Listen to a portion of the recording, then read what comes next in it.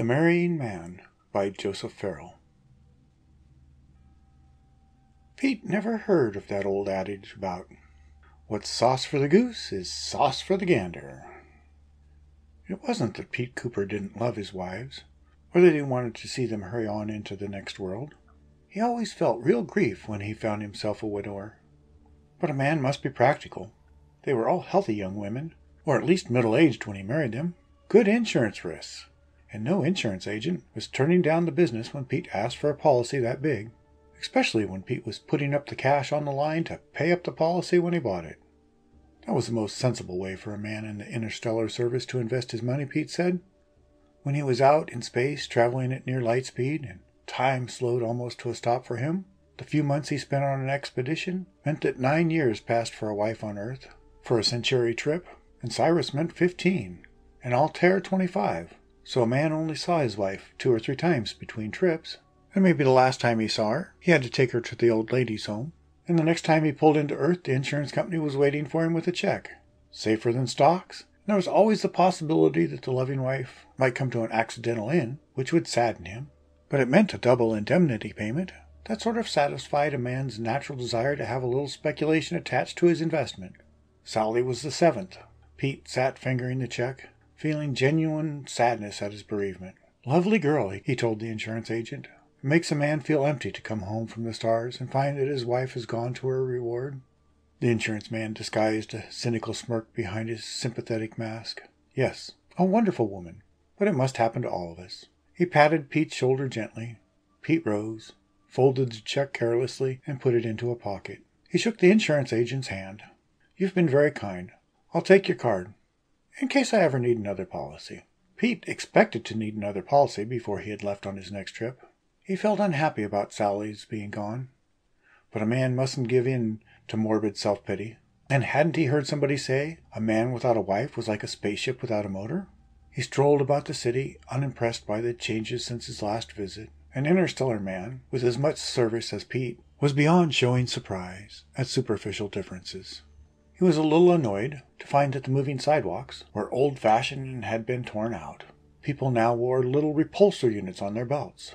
Walking was tiresome. He stopped at a corner and watched the pedestrians as they whizzed by a few inches off the ground. At least they were clothed. The nudity of the previous century had been somewhat unnerving, even to the blasé eyes of a time man. And he was glad to see the women were wearing long, well-groomed hair. That period, when fashion had called for smoothly shaven heads, hadn't suited his taste at all. In fact, none of it seemed to appeal to him very much anymore. That was sophistication, the price that must be paid by a man in the interstellar service.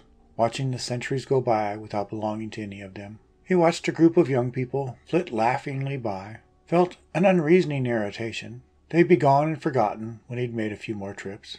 One of the young girls noticed him. She broke from the group and approached. You're an interstellar, aren't you? I hope you'll join me. I'm Nancy.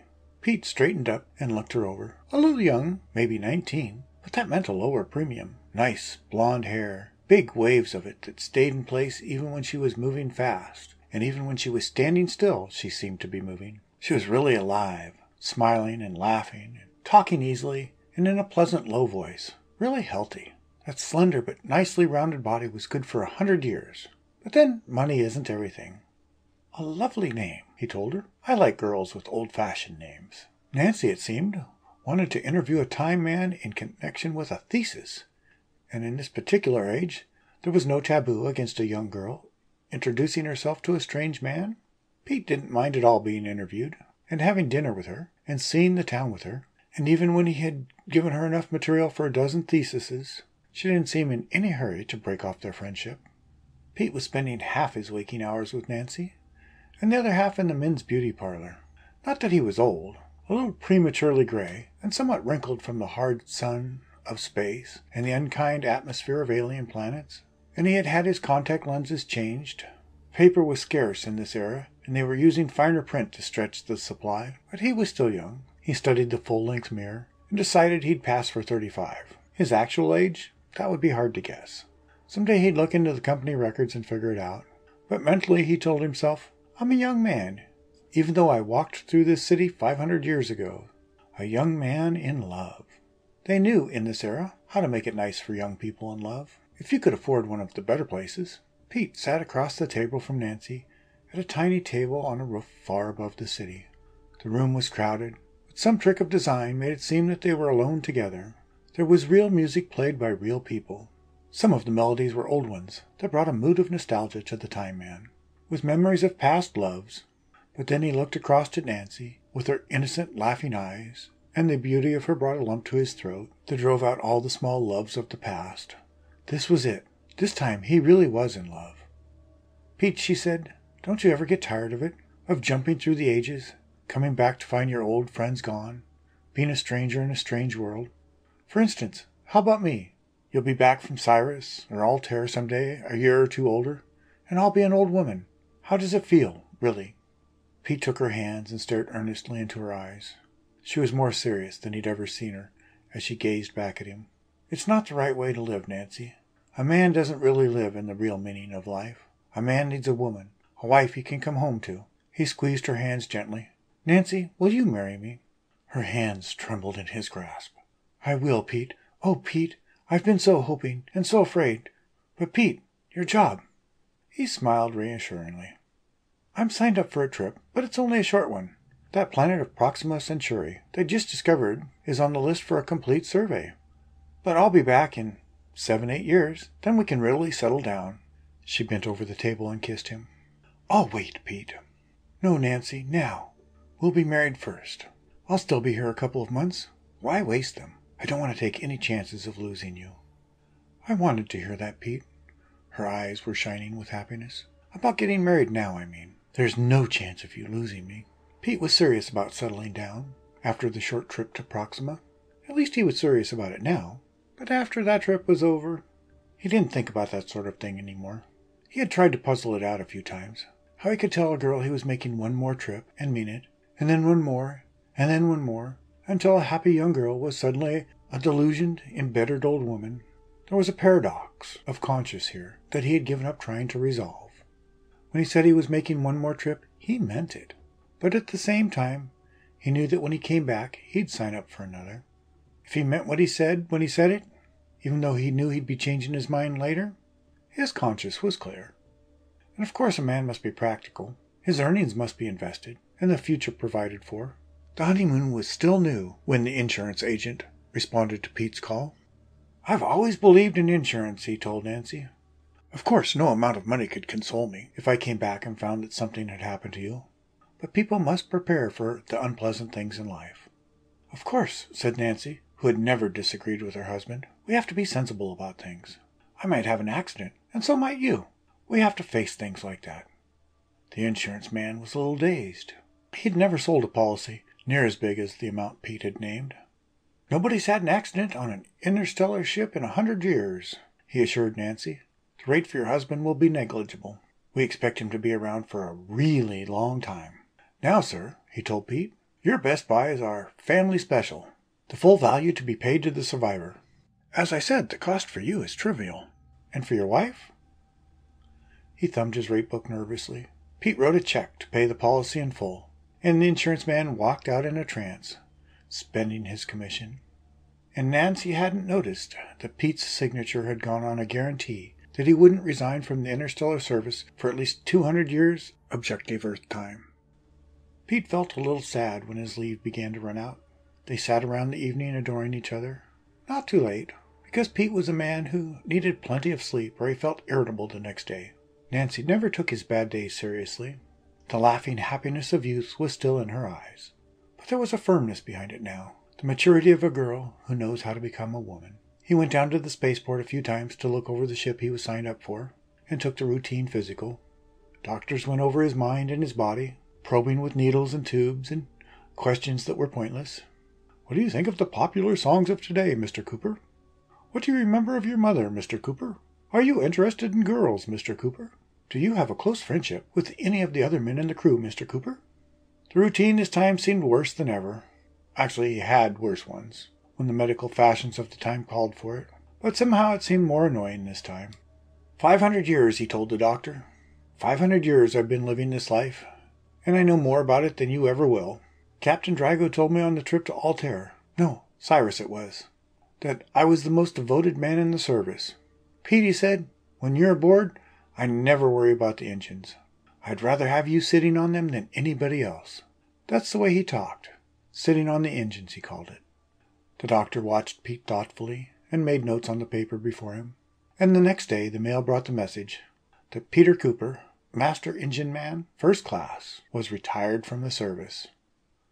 There was a personal letter of congratulations from an undersecretary, and a notice that his pension would start the first of the following month. "It's a mistake," Pete told his wife angrily. "Something's wrong.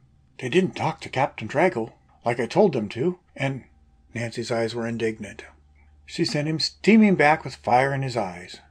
But he couldn't change the decision. He did get as far as the office doctor, who had asked him all the fool questions. And he saw a paper he wasn't meant to see. It stunned him into temporary silence. But it wasn't true. Positively not. Definite signs of senility, the notes read. Irritable reaction to questioning. Mind wanders. Fixes on irrelevancies. Preoccupation with casual remarks of associates. And more. He didn't tell Nancy this. Nor did he show her the reply he received to his protest. While a search of our records indicate a subjective chronological age of approximately 48.6 years, the physiological analysis puts the condition of your body at a much higher figure. It would be guesswork to try and name a figure. However, recent studies indicate that interstellar personnel with long terms of service tend to age at an increasingly rapid rate, due probably to physiological factors stemming from the knowledge of separation from their natural culture. We are sorry. He kept his hair dark and the wrinkles smoothed out, and forced the tiredness from his bones. Other things were harder to fake, but Nancy wasn't a demanding wife. She thought he was about 35, and she thought the blow of being dropped from the service had taken the life from him. She took his part firmly. "It's nothing to be ashamed of, Pete. Not one person in 1,000 could pass the examination for interstellar service. They're really tough, and we're together."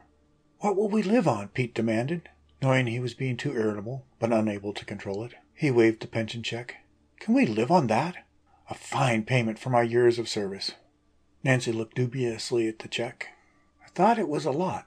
But don't worry, Pete. You have a wife to stand by you." When Pete found out how his wife had gone about standing by him, he was almost shocked speechless. Almost. "You signed up as my replacement on the Proxima expedition? But you can't. It's no job for a woman. And you're leaving me alone. For 7 or 8 years, they won't take you." "They already did." She smiled bravely at him. "As the wife of a retired serviceman, I had preference. We need the extra money, Pete, and it won't be for long. When I come back, we'll still be young enough to enjoy life, darling. And they pay well. A few years of sacrifice now will make so much difference in our future." Pete closed his eyes and thought of how many times he had said the same words to starry-eyed young women. "It won't be long. We'll still be young. Good pay." Her loving lips tenderly brushed his dark hair. On nice days, Pete sits in a rocking chair on the porch with the other old men. He doesn't bother to dye his hair anymore, and he reads now with a thick glass, complaining about the small type they use nowadays. The attendants laugh off his irritability, and some of the visitors who come to see the other old men don't mind listening to his stories about interstellar service. When it gets towards dusk, he looks into the sky, sometimes as the stars appear. Centaurus isn't really there, not here in the northern hemisphere, but he looks anyway. Out there in space, his wife is doing a man's job. Wonderful woman, Elsie. Not Elsie, Nancy. How could he have made that mistake? Nancy, a laughing young girl, who had grown swiftly into a strong, mature woman, defending her man and her marriage vows. He leans back and rocks faster then, a smile on his face. Sometimes the visitors see him and shake their heads, sympathetically, and sometimes he sees them doing it, but it doesn't matter. They don't know. They don't know about his nest egg. That insurance policy he's going to collect someday now, because he's going to straighten them out down at the Interstellar Bureau. Captain Drago will straighten them out. Then he's going back into space and support his wife as a man should. And sometimes the smile fades and a tear rolls down his cheek when he thinks of Nancy growing old and passing away, and the insurance man gives him a check and a few words of sympathy.